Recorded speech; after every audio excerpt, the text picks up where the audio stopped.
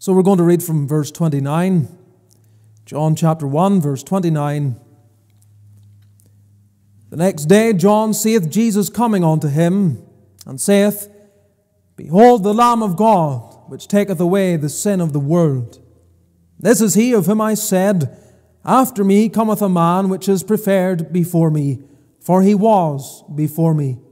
And I knew him not, but that he should be made manifest to Israel.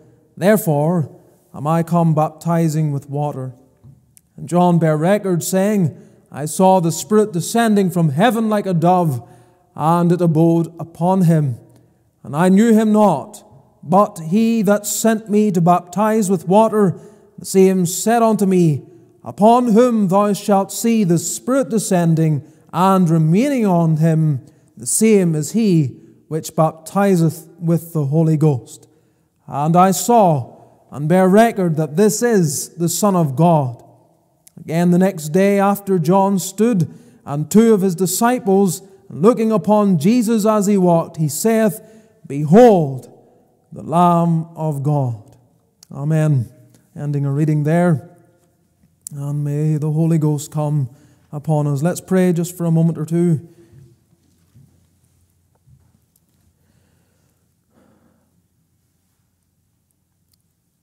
Our God, we confess at times we come to verses that expose in our own hearts our sense of weakness.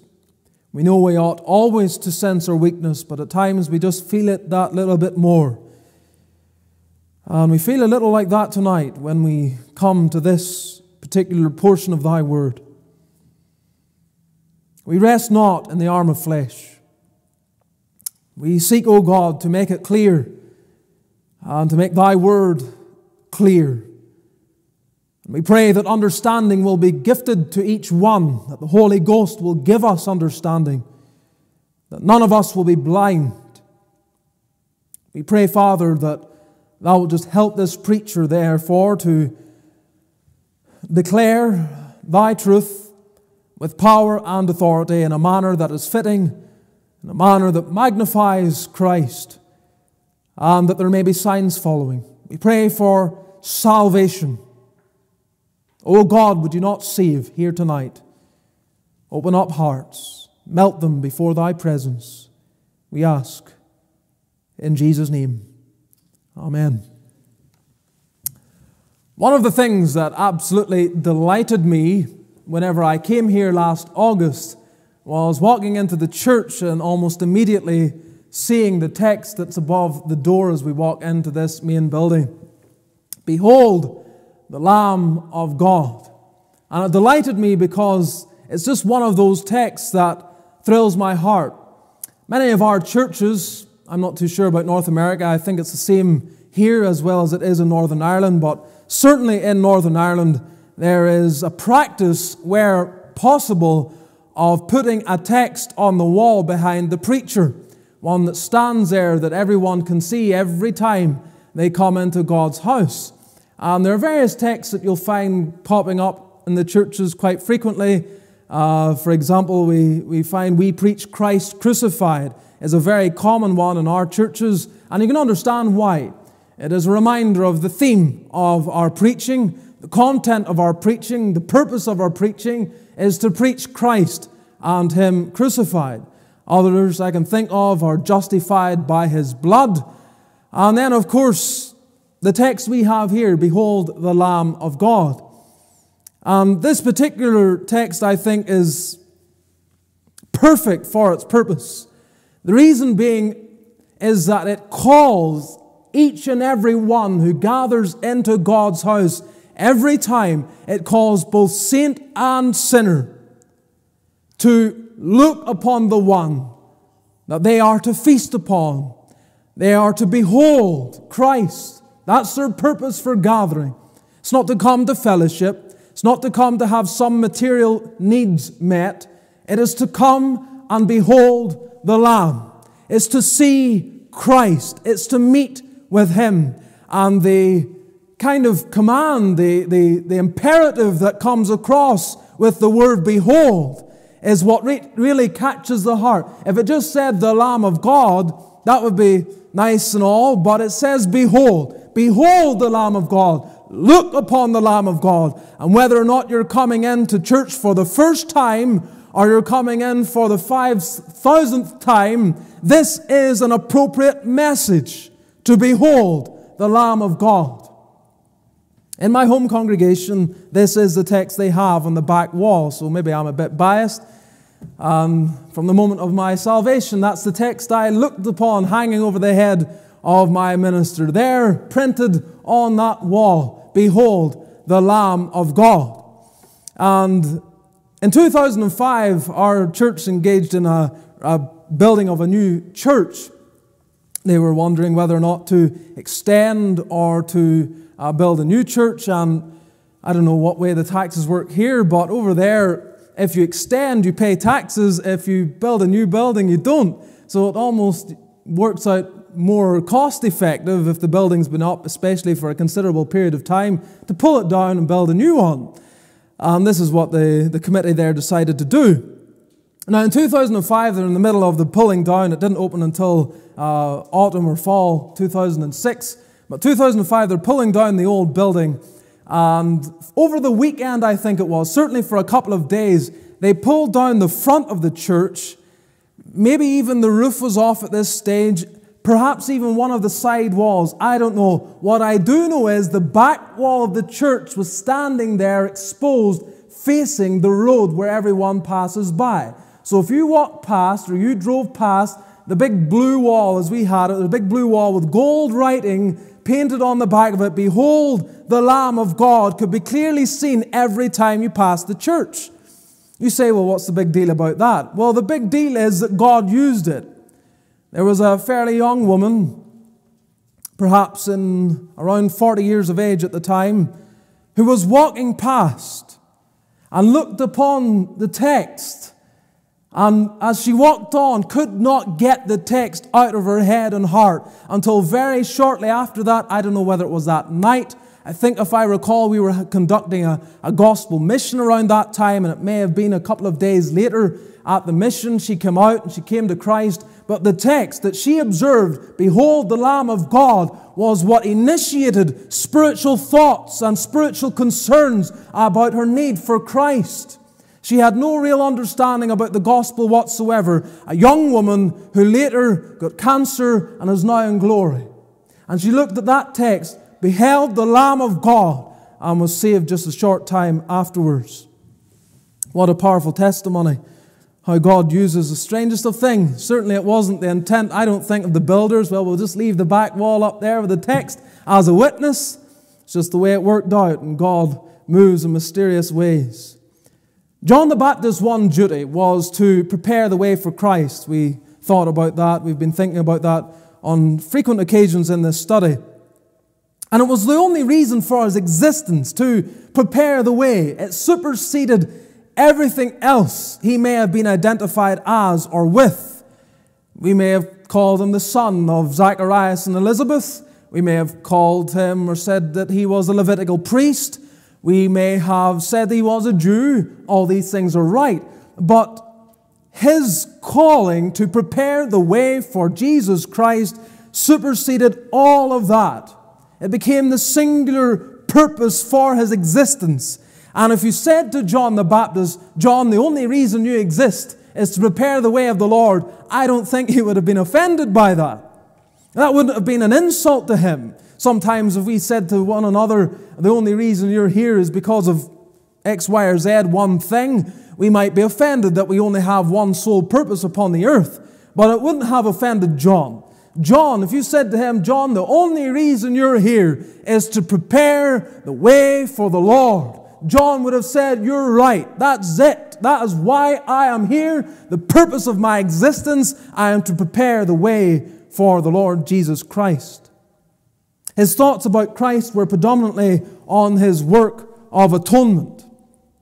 Not just on his person, that's clear as well, but on his work.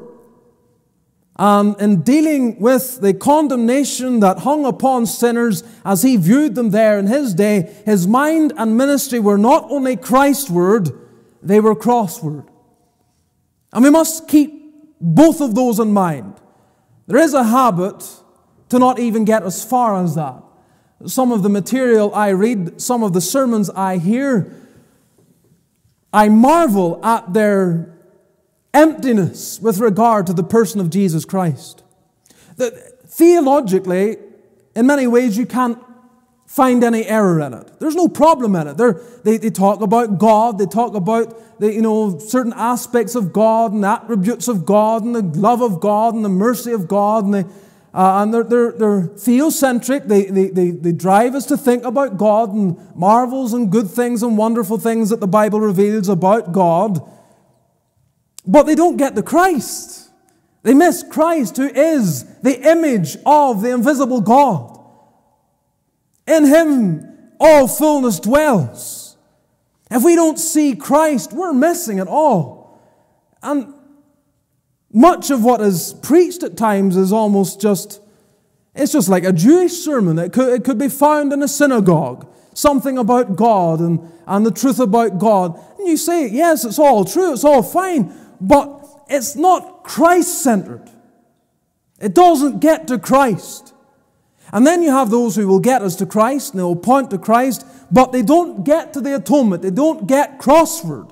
They don't get us to what He was here for and what He did on our behalf. And they miss all of that. And beloved, that is not preaching right. We need to see Christ, and we need to see the work of Christ. The person, the work. Those things always need to be coming through in our sermons, in our messages, in what you listen to. Is it not Christ that feeds the soul? Is it not an image of Him that thrills your heart? I can fill you full of knowledge about theology that is about God, and that has its place. I'm not saying it doesn't. But preaching that doesn't drive at the heart of the issue, doesn't focus us upon the second person of the Trinity and lead us into seeing Him, for He is the one set aside in the Trinity to reveal God. If we're missing that, we're missing everything. In a certain sense, that may be said, we're missing everything. It is Christ that melts our hearts. Seeing Him. And John understood that. He never got away from this. Behold the Lamb of God. There's the person. But don't forget the work that taketh away the sin of the world. And this is what He said to men. This is how He prepared the way. As the Lord Jesus was about to commence His ministry. And as I said this morning, what I want to do is just focus upon verse 29. I don't want to miss what is here and what we can learn from this text when it says, the next day John seeth Jesus coming unto him and saith, Behold, the Lamb of God, which taketh away the sin of the world. And next week we might go on and even use this text and on the verses that follow. But I just want us to focus here upon this verse and some of the things we can learn from it. We're considering the Lamb of God. We're not trying to be fancy with the title. It's the Lamb of God. That's what the text declares. That's what the verse points us to, and that's what the statement would call us to consider, the Lamb of God. I want us to see, first of all, the prevalence of the Lamb. The prevalence of the Lamb. What do I mean by prevalence? I mean in its frequency and its dominating theme throughout the Scripture. The Lamb being a key to the entire Scripture. At least one of the main keys to the Scripture. And if you know your Bible, you will know this is the case. You will call to mind, for example, Genesis chapter 22, where we have Abraham and Isaac going up Mount Moriah, and there Abraham makes a declaration that in many ways is just like what John says. Because he turns around in Genesis 22 and verse 8 and says, God will provide Himself a lamb. God will provide Himself a lamb. He is looking to God to be the provider of one who would be a substitute. And of course, the imagery there of Genesis 22 is such a clear picture of the crosswork of the Lord Jesus. And I would commend it as a study to, if you do not know that portion of God's Word, to go and look there in Genesis 22 and see there what we might term the Lamb prophesied. Right there, in the life of Abraham, the father of the faithful, he has this experience that was to educate him and his children and his children's children right down through the generations to show that God would provide Himself a lamb. And they turned, of course, and they beheld that lamb that God provided there by type. The ram caught in the thicket. We find not only the lamb prophesied, but the lamb typified. When we come to the book of Exodus, and the chapter 12, where we are taught about the Passover feast, the institution of this memorial as it was to be to the Jewish people. They are there in Egypt, in bondage, in captivity for over 4 centuries. They are no match to the Egyptians. They have no answer to their firepower. They have no way of escape, no way of defeating them, no way of setting themselves free from their bondage. And their cry goes up to God, and God hears their cry. And God is preparing a man, even way before the deliverance would ever come. You know, God works sometimes much slower than we would want Him to, but He works, and His timing is always perfect. Right there with the birth of Moses, preserving this young man who then is in the sovereignty of God, brought up in Egypt so that he was trained in all the wisdom of the Egyptians. He wasn't just to be some pauper, an Israelite who had no privilege to educate themselves in all the learning of that generation. He's taken to be educated to the highest possible way of that period in time and generation. And God sets him apart, preserves him, sends him off into the wilderness, brings him back at 80 years of age to lead the way of deliverance. And he becomes the spearhead to be that deliverer on behalf of the children of Israel. And there at the final plague of all that God is doing to humble the nation of Egypt, which never regained its power again. Historically, what God did to Egypt in the deliverance of His people crushed Egypt in a way in which they would never, ever recover. All their best sons, all their best soldiers, all their most equipped individuals destroyed, wiped out, taken away by God. And we have the Passover instituted when we read in Exodus 12 verse 3, "Speak ye unto all the congregation of Israel, saying, In the 10th day of this month they shall take to them every man a lamb, according to the house of their fathers, a lamb for an house." The children of Israel were to take a lamb and use that lamb as a type. It was to become a type of what it was they really needed, what they would find fulfilled in their Messiah. The lamb prophesied, typified, the lamb personified. And this brings us into Isaiah chapter 53, that famous chapter where the mind boggles that the Jew cannot seem to see God's clear revelation of the person of Messiah and what He would endure, suffer, and experience. We read in verse 3 of that chapter through to verse 5, He is despised and rejected of men. Not to be a king who would lead His people. This is what they wanted and looked for, wasn't it? A king to lead them politically and give them deliverance over the power and stranglehold of Rome. But He was despised and rejected of men, a man of sorrows and acquainted with grief. And we hid, as it were, our faces from Him. He was despised, and we esteemed Him not. Surely He hath borne our griefs and carried our sorrows. Yet we did esteem Him stricken, smitten of God, and afflicted. But He was wounded for our transgressions. He was bruised for our iniquities. The chastisement of our peace was upon Him, and with His stripes we are healed. We see the person of the Lord Jesus Christ. We see Him revealed in all that He would suffer and experience. The accuracy of this prophecy is amazing.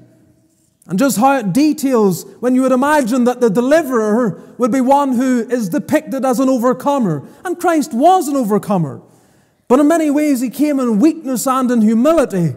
And we see here, contrary to what we might imagine, Him being despised, hated, being a man of sorrows, all these things showing that the Lamb was not exactly what we might imagine.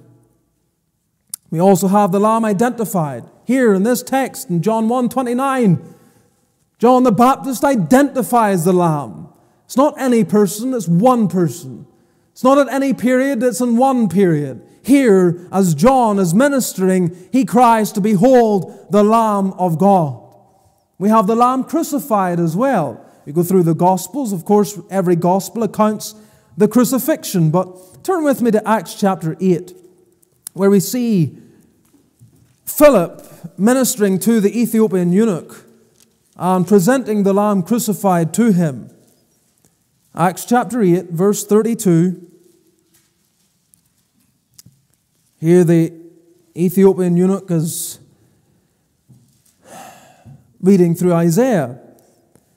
And Philip runs to meet with him, asks him the question, "Understandest thou what thou readest?" And he said, "How can I accept some man should guide me?"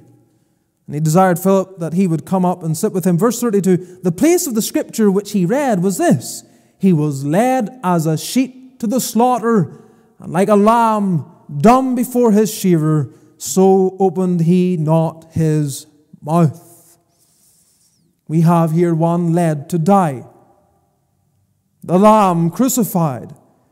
And what then happens? Verse 35, then Philip opened his mouth and began at the same scripture and preached unto him Jesus.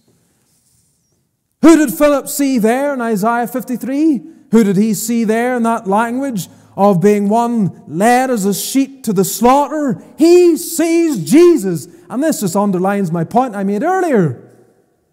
To see Jesus in the Scripture. And this was the ministry of Philip as he comes along. What is it the sinner needs to see? He needs to see Jesus. He needs to see the Lamb crucified.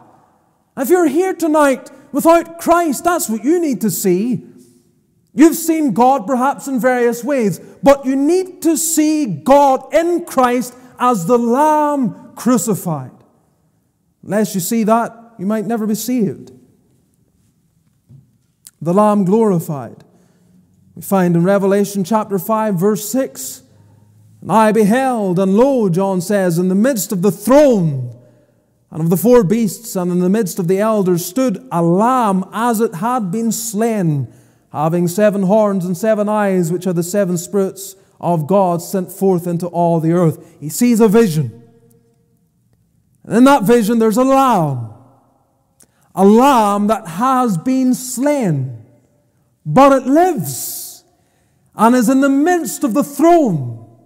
And so the lamb that has been slain is there living in the midst of the most glorified position, the most exalted position of heaven itself. The Lamb glorified. Right through Scripture. We've gone from Genesis through Revelation, skipping through, seeing the prevalence of the Lamb. This identity, this name, this title that we find John using here in John chapter 1 verse 29 isn't something he just plucked out of thin air. This is biblical language. This is scriptural teaching. This is central doctrine to the person of the Son of God, the prevalence of the Lamb.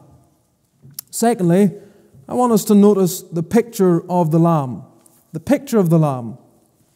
And here, I want us to go back to what the type we highlighted in the Passover in Exodus chapter 12.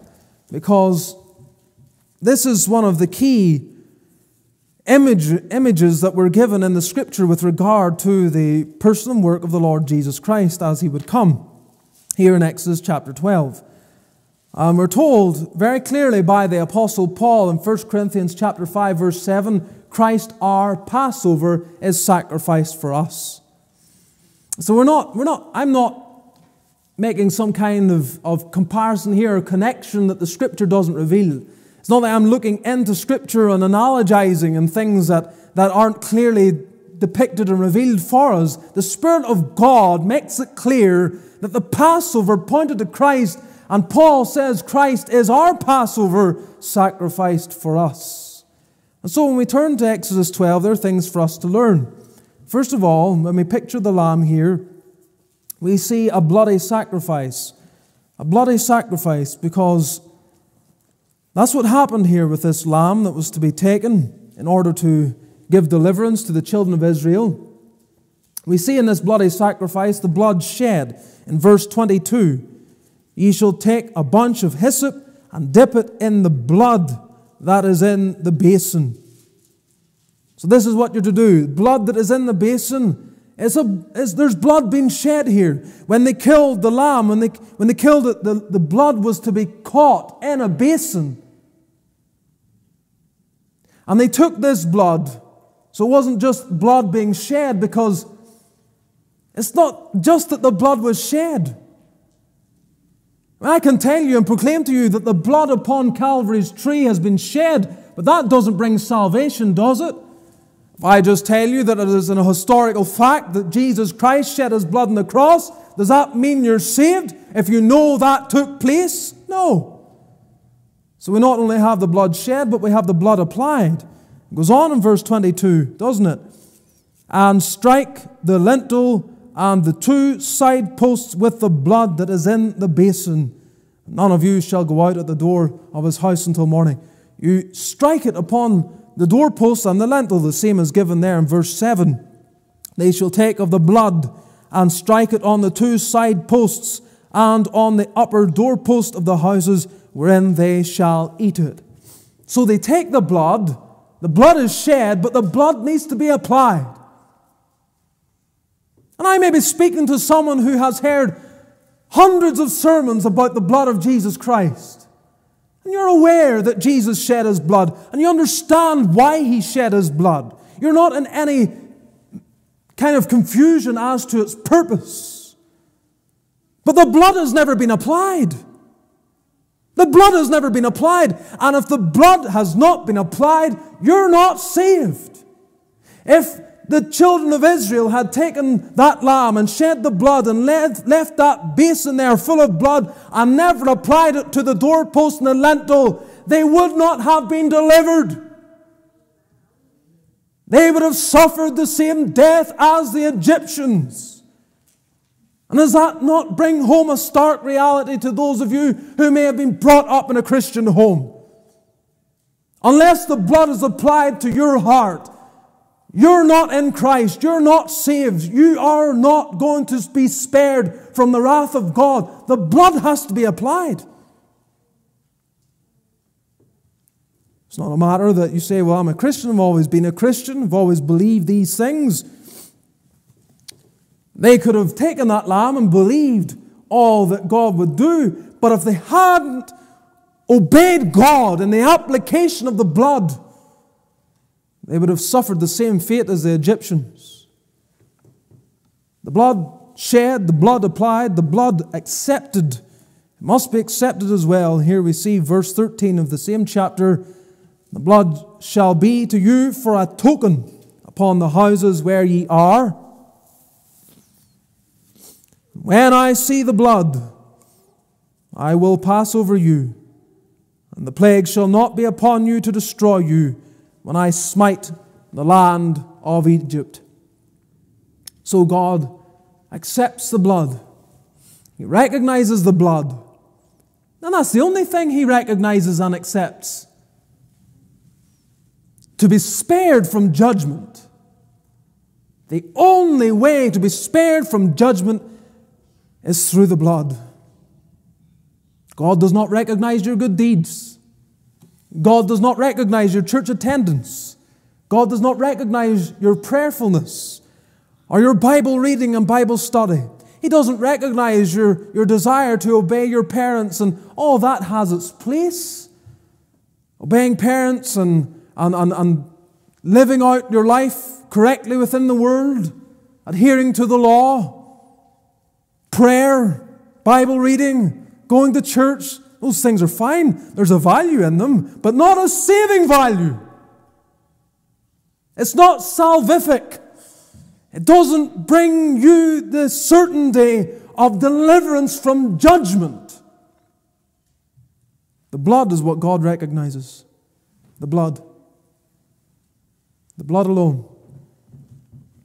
It's a bloody sacrifice when we picture the Lamb, but also a blessed Savior when we picture the Lamb. Because in Revelation chapter 7 and verses 9 and then 13 and 14, it tells us this: "After this I beheld, and lo, a great multitude which no man could number, of all nations and kindreds and people and tongues, stood before the throne and before the Lamb, clothed with white robes and palms in their hands." It goes on to say, "And one of the elders answered, saying unto me, What are these which are arrayed in white robes, and whence came they?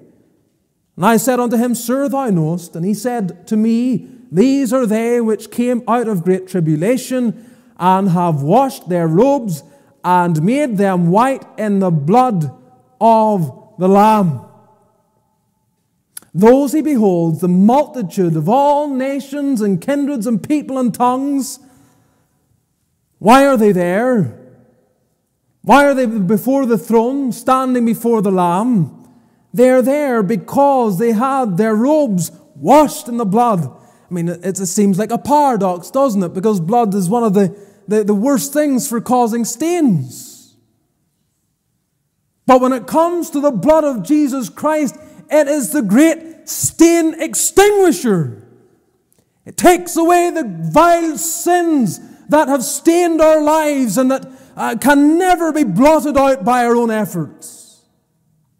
We can change our lives. We can make new resolutions. We can turn over a new leaf. We can transform the way we conduct our affairs. And we can get some kind of deliverance from a past life of sinfulness.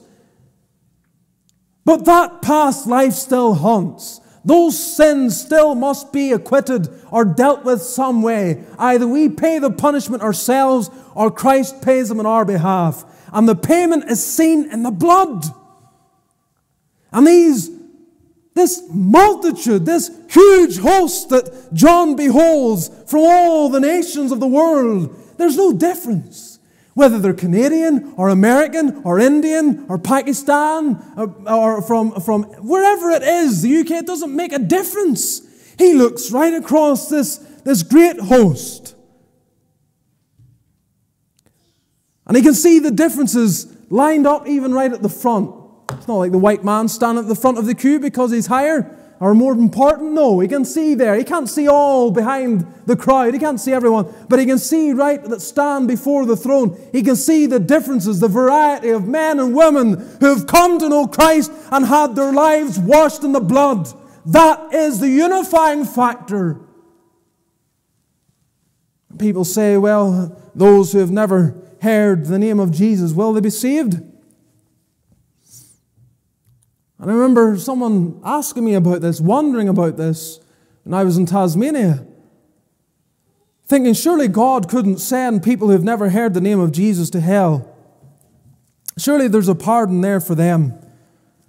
And I said to them, you explain to me then what's the point in the Great Commission? What's the point? We might as well keep silence, say nothing. Because if they never hear the name of Jesus, then God will show them mercy. Don't tell them. Don't let them know. The Great Commission becomes counterproductive because as soon as I tell you, unless you obey, I've plunged you into certain damnation. Now you're hanging over hell. Whereas if I had just left you alone, there's going to be pardon and mercy for you. The Great Commission becomes counterproductive. No. We are to go out to the ends of the earth, and God sends His message through His messengers, and they proclaim one message wherever they go. That's why I don't need to be trained in the gospel in Canada. Might need to be trained in some other things, but not in the gospel. I don't need to somehow understand the particular nuances of Canadian people, maybe to some degree to relate to them.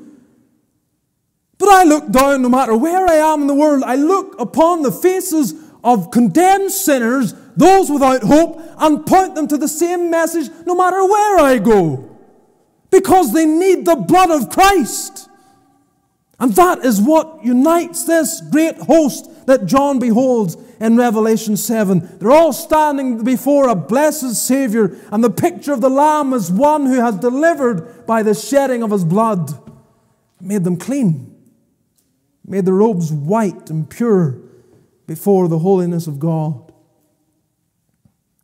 We're also given the picture of a burning sovereign in Revelation chapter 6, verses 15 through 17. A frightening passage.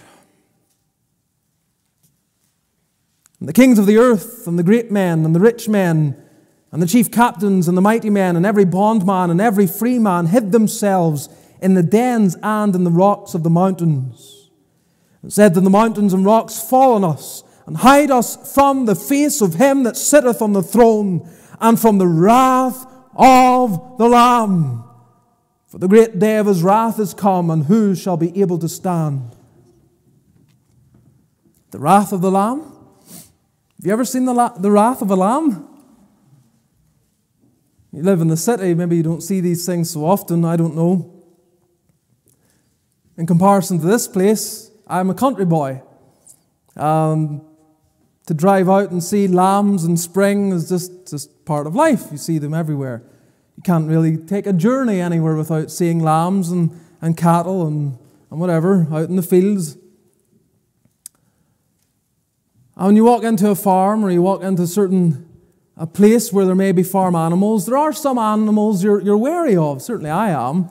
I have a friend, and they used to have a goat. And I would get out of the car and get into the house as quickly as I could, because you're wary of a goat. But a lamb, I never was frightened of a lamb. It's a little lamb. Who's frightened of a lamb? And yet look at what the passage tells us. The wrath of the Lamb.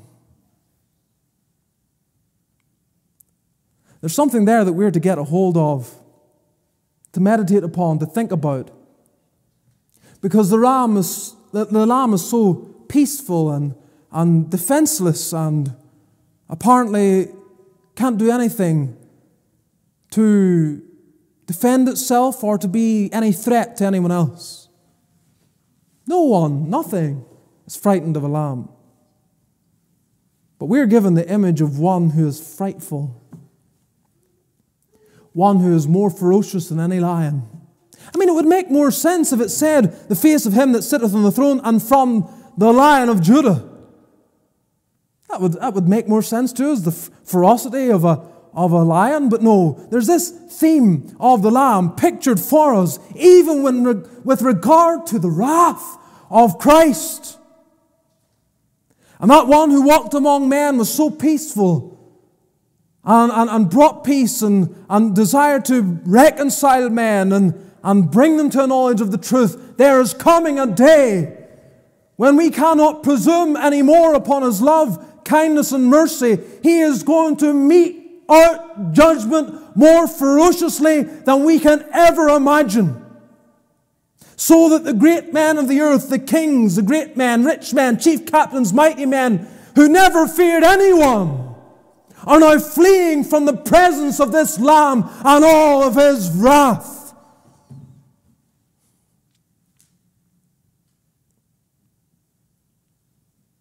Trying to hide themselves. What are you hiding under? You maybe don't feel the fear at present. You're not afraid of the Lamb of God. Why should you be? And in a sense, you have no need to be afraid, because at present, it's not the great day of His wrath. It's the great day of His mercy. And the Lamb offers mercy. He offers reconciliation. He offers redemption. He offers peace with God. He offers all the blessings of His salvation. But as a burning sovereign, and I say a burning sovereign because it's Him that sitteth on the throne. This Lamb with His wrath sitting upon the throne. He has all power. On that day, that power will be exercised in the damnation of those not washed in the blood. The picture of the Lamb. Then thirdly, and finally, the promise of the Lamb. And this brings us into our text again in John 1:29.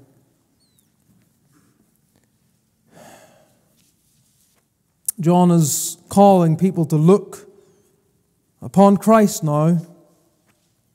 The time is coming for Him to fade into the background and into the shadows, to make way for the Lord Jesus Christ, that people behold the Lamb of God. And you'll notice here the divine promise. Behold the Lamb of God. This whole text is a promise, because what's it telling us? It will take away sin. But it's the Lamb of God. It's a divine promise because it's the Lamb of God. It comes from God. It is God. And God has provided the Lamb, as Abraham put it. God has provided the Lamb. This is God's answer for man's problem. This is God's solution for sin. This is what God points to if you want to know Him and be assured that you're right with God. This is the answer. No other answer, no confusion about this. It's a divine promise that says, the Lamb of God. It is to behold the Lamb of God. Not only a divine promise, but a distinct promise, because it makes clear what He is there to do. To take away the sin of the world. Take away sin. A distinct promise. Not to bring you happiness, though He does bring us joy. Not to bring you peace, though we do get His peace. Not to bring us all the blessings of life, though there are promised to us many blessings that He would provide for us as we seek first the kingdom of God and His righteousness. But that isn't the driving truth. That isn't what John is pointing to. That isn't the priority for men. The priority of men is their sin. How can I get the sin problem dealt with? It's not money problems or health problems or relationship problems. It's sin problems. And we need our sin dealt with. And here is the direction that we're pointed to behold the Lamb of God, because He is the appointed one to deal with sin. Not the church, not the preacher, not the creeds and confessions. It is the Lamb. It is the Lamb of God to deal with sin. There may be, even in the words of John here, as we bring this to a close, an anxiousness about how he presents the truth of the Lord Jesus Christ. Makes a statement of introduction to Him, because I believe John felt strongly about making sure men and women are introduced to the Savior. He wasn't passive emotionally. He felt strongly that men should behold the Lamb, to see Him.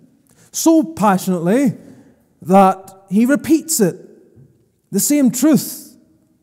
Whenever we read there in verses 35 and 36, the next day after John stood and two of his disciples, and looking upon Jesus as He walked, he saith, behold the Lamb of God. His two disciples are there. But don't be my disciple. You could have followed Him for a time, learning of Him as He declared Christ, but now it's time for John to step back. So don't look at John. Behold the Lamb. Behold the Lamb. Look to the Lamb. He reiterates it because he's concerned that men would see Him and know Him. And that's how every preacher feels. That's how we ought to feel anyway. And there are times where within our hearts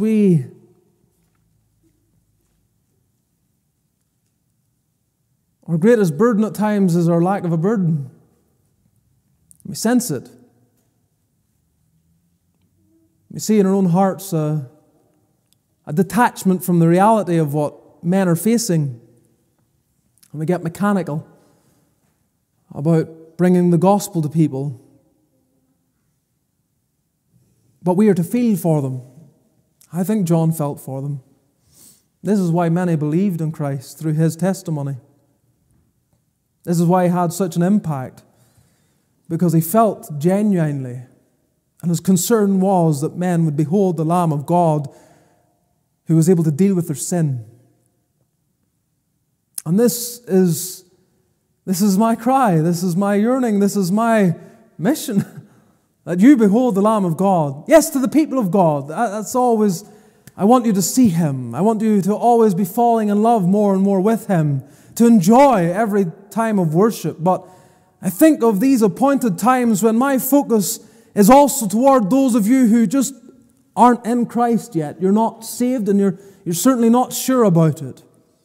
My concern is there. I feel like John to some degree, though certainly to a lesser degree, that you must see the Lamb of God. You must behold Him savingly. Look upon Him, believe on Him, rest on Him. Put your trust in Him. There's no other answer. You will stand before God one day. Everyone will stand before the judgment seat of Christ. We cannot avoid it, run from it. It is a reality we all must face. It may come to us, many of us, much sooner than we ever anticipate. And before we behold Him in judgment, we must behold Him in mercy and seek Him for what He offers, even the forgiveness of sins.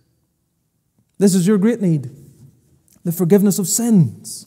The forgiveness of sins. And the joy of my